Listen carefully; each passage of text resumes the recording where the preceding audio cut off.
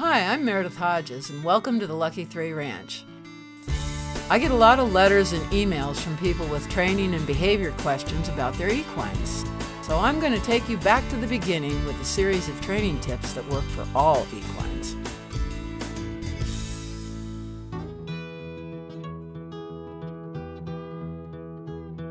Including good manners and routine practices while teaching gait training makes your job and your equines a lot easier now and far into the future.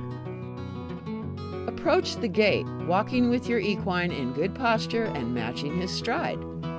Halt at the gate, unlatch it, pass through, and ask your equine to turn while you close the gate and then face you.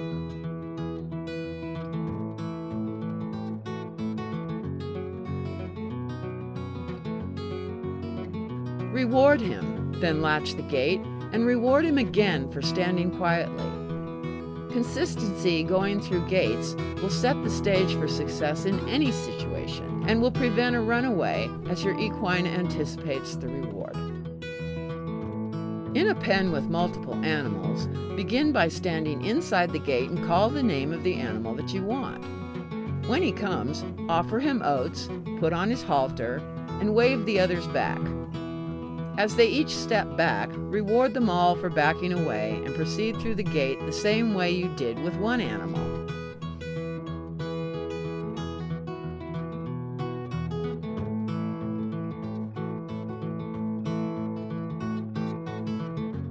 After some practice, you will be able to call the equine you want from the outside of the gate, and he will come to the opening, while the others will learn to stay back as you allow him through the gate without the halter.